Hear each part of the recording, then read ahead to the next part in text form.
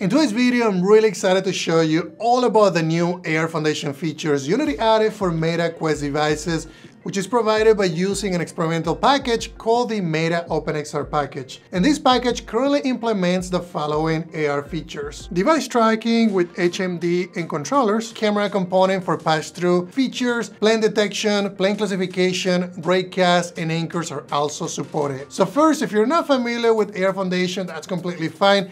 Let me explain what you can do with these powerful features today. With device tracking feature, you can get the headset position and also the rotation, as well as the controller's position and rotation by using a component called the track post driver from the new input system. Or you can also use the input system bindings for XR. The camera feature also allows you to access the camera from Meta Quest devices for pass-through functionality only. Here you can toggle pass-through on and off depending on the experience that you're building. Plane detection and plane classification features. This doesn't work exactly like it does with ARKit or ARCore, but it provides you with plane data capture during the Meta room setup. So if you've done that with room setup already, then you should be good to go. Otherwise, you gotta go to Settings, Experimental, Room Setup, and select the Setup button from your Quest operating system. Once this is done, try to use the AR Plane Manager and Plane Visualizers, and then you'll be able to see the render planes. Plane classifications is also supported because Meta also provides a similar feature called Semantic Label Component, which you tag during the room setup. This is information that basically the AR Foundation team is translating to use the standards available with the AR planes. Raycast feature is also supported, and it allows you to determine where a ray defined by an origin and direction intersects with a trackable. This is demonstrated well with the simple AR demo provided by Unity, which was updated to use these new features. Lastly, the anchor feature also works with the new package, and anchors allows you to add a particular point in a space that you want your device to track. The device typically performs additional work to update the position and orientation of the anchor throughout its lifetime. Okay, so if this sounds great and all, but how can you set it all up, right? Well, let me jump into Unity and start working on it. All right, guys, so the first thing that you need to do is just make sure that we satisfy the following requirements. Unity 2021.3 or newer is going to be required. I know that I have that because I have 2022.216 and also this other version. Just make sure that you go into installs on your Unity Hub to check that out. And then AR Foundation 5.1.0, pre.6 or newer, OpenXR 1.7 or newer will be required. I wouldn't worry too much about AR Foundation and OpenXR because the OpenXR package, which we're going to be installing, it's going to basically pull the correct dependencies, but I do want to make sure that you have the right Unity version. So the next thing that I'm gonna do though is let's go ahead and clone a repo. This is gonna be the Unity Technologies AR Foundation samples, which is gonna have one of the demos that we're going to need. Okay, so it looks like we got done with the cloning. Go ahead and click on Add Project, select your destination, and then this is gonna be where we're gonna have to open the project from. Just click on that. And this is using basically a newer version, which is 2023.1.b14, which is a beta version. You can basically just change it to use the version, the latest version that you have. Now go into the package manager and we're gonna go and add a new package by name. Just make sure that you type in the com.unityxr meta-openxr and click on add. Okay, so now you can see here that we have it listed and also the specific dependencies. Let's go into file and then build settings and just make sure that you get rid of all the different scenes that are available in the repo by default.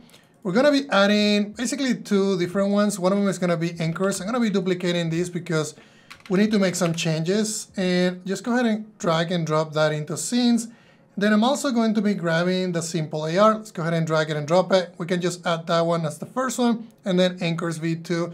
This one is because they haven't updated it yet to use the new changes that are required for Meta.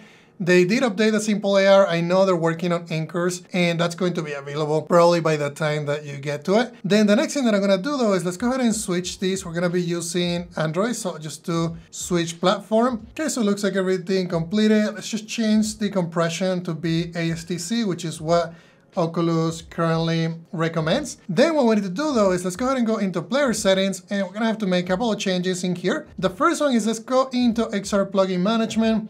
And here is where we're going to be telling the system what plugin provider we're going to be using. By default right now, we have Google AR Core. Let's go ahead and uncheck that because we're gonna need to use OpenXR. Okay, so now let's go ahead and select OpenXR. You're gonna get this warning in here or error. Let's go ahead and just leave that for now. And then just check the MetaQuest feature group. Then what you need to do is let's go ahead and click on it, and it's gonna tell you all the things that we need to change. Basically, it's going to do it for us, so we can just do fix all. Okay, so we still have some issues in here, but that's okay. I think we still need to add a couple more things. Go into OpenXR, and you're gonna see that now we have basically this meta option in here.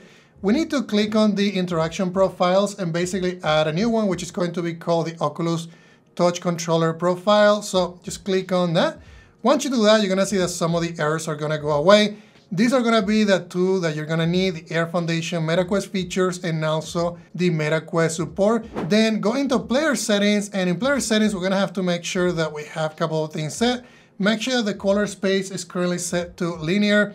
The Auto Graphics API, just go ahead and uncheck it, and then make sure that you're using OpenGL ES3. Sometimes you're gonna see Vulkan in here. As long as you have this one first, I think we should be good to go.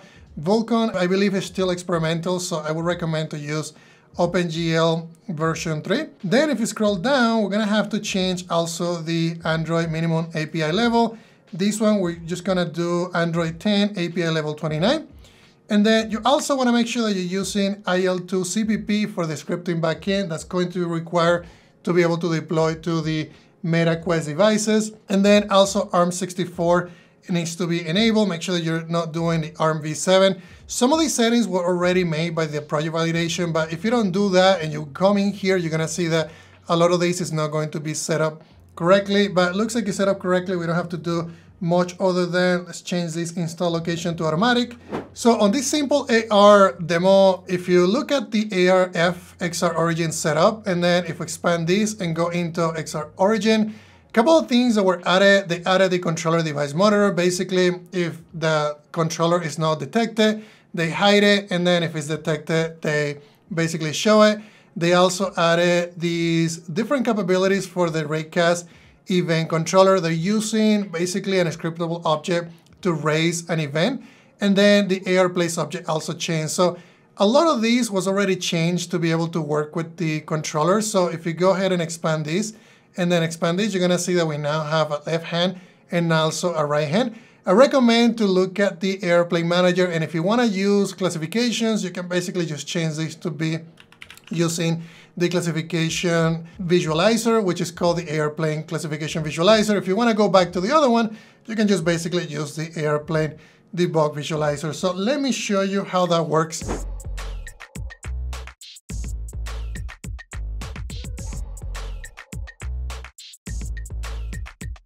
All right, so the next thing that I want to show you is how you can do the pass-through. So I'm just going to drag and drop this toggle pass-through feature, which I added.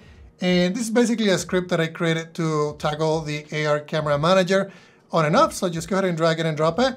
And I'll be putting these in GitHub so that you guys can access it. So just make sure that you look for the repo on the description of this video. So once you do that, all you need to do is just basically, you can add it to any component, it doesn't really matter. I'm gonna add it to the XR Origin. Let's go ahead and drag it and drop it there. And now you're gonna see it here, which is called toggle pass-through. So if you go into it, I'll show you what it does. It's fairly simple. Basically, it takes in an input action property, which is going to allow us to toggle it with the trigger button on the controller. And then I also have a reference to the AR camera manager. If you go down here, I'm basically binding to it on the unenable and then unbinding to it on the undisable. And then whenever we execute the action, the camera manager, as long as it's defined, we're going to basically toggle it by using the not operator. So the cool thing with the AR camera manager and pass-through is if that component is disabled, pass-through is no longer available. And then if it's enabled, then pass-through becomes available, which is a lot easier to what you have to do by using the Oculus integration.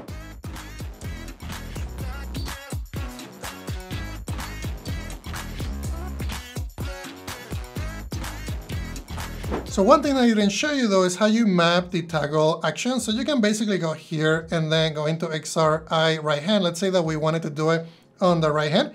And then we can say here toggle pass through, and then you can assign it to a button. In my case, I'm just going to use, we can just do the XR controller, and then you can do optional controls. And we can basically do the primary button, which on the right controller, I think that one is going to be the A button. So just make sure that you know that. And then what we can do though is we can go ahead and click on Save Asset. Once you do Save Asset, we should have it available in here. So now what we need to do is we can go back in here and then we can just say, use a reference. And then I'm gonna go here and I'm gonna say Passthrough. And then you're gonna see that now we can map it to basically that button. Okay, so let's say that you wanted to test anchors. So we're gonna go into our anchors v2. We're gonna have to make a couple of changes in here. So the first change is going to allow us to basically track some of the controller events. So just go ahead and expand camera offset. And we're gonna go in here to the left-hand controller. Just make sure that you click on this preset. If you don't see any presets, which is what I don't see right now, it's because we haven't really added the samples.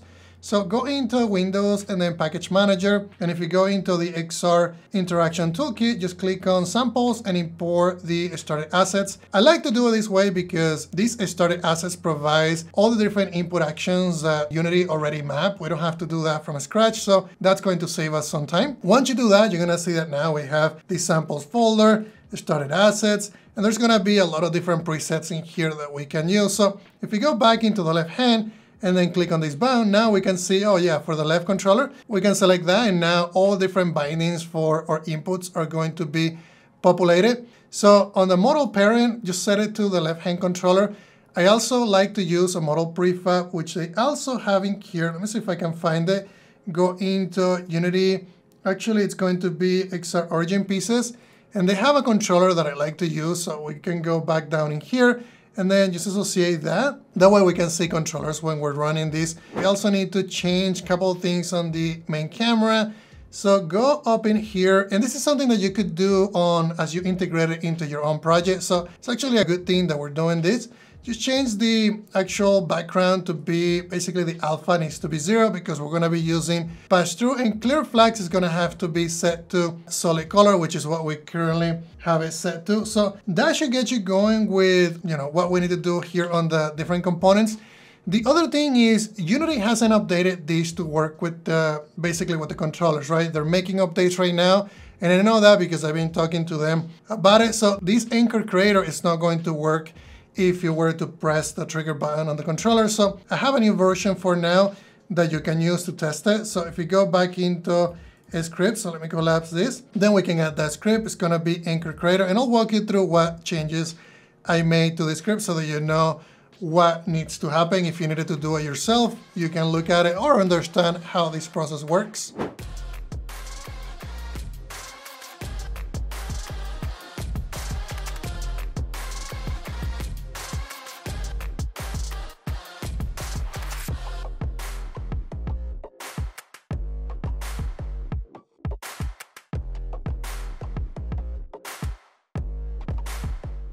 So the first thing is I pass in an input action reference. That is very similar to what Unity made on the simple AR scene. You also need to specify basically a trackable type so that when we do a raycast, we know what kind of trackables we're going to be doing a hit from. Then the other thing that I also do though is if you go down here, I also have different bindings for the on-enable and also the on-disable. I believe Unity also have one for that time where you tap on the screen. In my case, I just wanted to test it on the Meta Quest. So in my case, I only wanted to do that on the right trigger press action and also on the left one. So just make sure that you do that if you needed to do that. I have one for the right trigger, one for the left trigger, and also on binding that information on the on-disable. So if you scroll down, I also had to make a couple different methods in here to be able to basically compose a pose. So if you look at it, we're creating a pose and we're getting the actual right-hand position from the action by reading a vector 3. Also the rotation by getting the quaternion for the specific hand. I do that for the right hand, also for the left hand. And then lastly, we just basically check, okay, we have that hand pose, we create a ray, and then from that ray, we try to check and see if we don't try, we actually do a raycast against it, and if we do collide with the trackable type, which is designated above, then we can create an anchor. The create anchor method is very similar to what we already had in here. I just had to remove a couple of things. All right, guys, so that wraps up all the different features that I wanted to show you available on this new Meta OpenXR package. Again, this is experimental. Just make sure that you use it for prototyping, for testing, early on. If you have any questions about anything that I mentioned today, let me know in the comments. And also be sure to hit the notification bell, subscribe if you can, and let me know again if you have any questions. Thank you very much, guys.